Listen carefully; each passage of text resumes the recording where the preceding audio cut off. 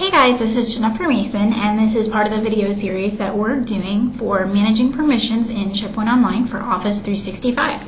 In this session, we want to look at some of the troubleshooting tips you can use to find permissions of certain users within your site. If you are given administrator rights of a site, it's your job to really manage the permissions and know who has access to what. So in this session and in the following demo, we just want to show you some of the tips and tricks that you can use to make that process a little bit easier. The thing to remember is that permissions are managed at the location of the item. This means that if we have a document and we wonder who has permissions to that document, we would want to go to that document itself and look at the permissions for that document to find out who has access. One of the tools that's available in SharePoint Online is the ability to look at the information bar.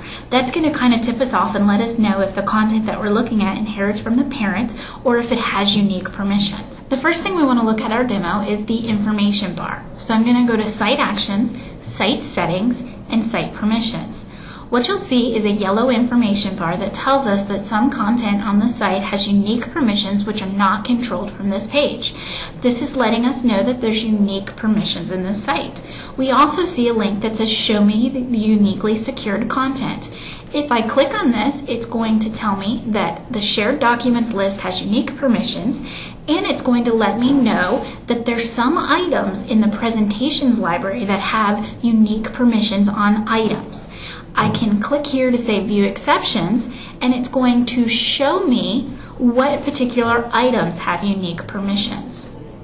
So we see that this information bar is here, and it's going to help me drill down and understand what permissions are set within the context of the location.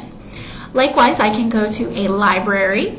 I can click on the library ribbon and go into the link that allows me to manage permissions for this library, and I can see that some of the items in this list have unique permissions. So I can say, show me the uniquely secured items in the list. When I go there, I'm seeing the same information that I saw from the previous screen. So what I wanted to show you is that you can, from the context of the location, find out information in the yellow information bar that lets you know how the content is secured. I can go into other libraries. So if I go into Shared Documents, go to the Library ribbon, click on the Check Permissions, I'm going to see that this library also has unique permissions. I can go to Other List, I can go to their permission settings page, and I can see that this list inherits the permissions from the parent. So the information bar is going to be updated based on the context of my location to let me know about the permissions at that particular location.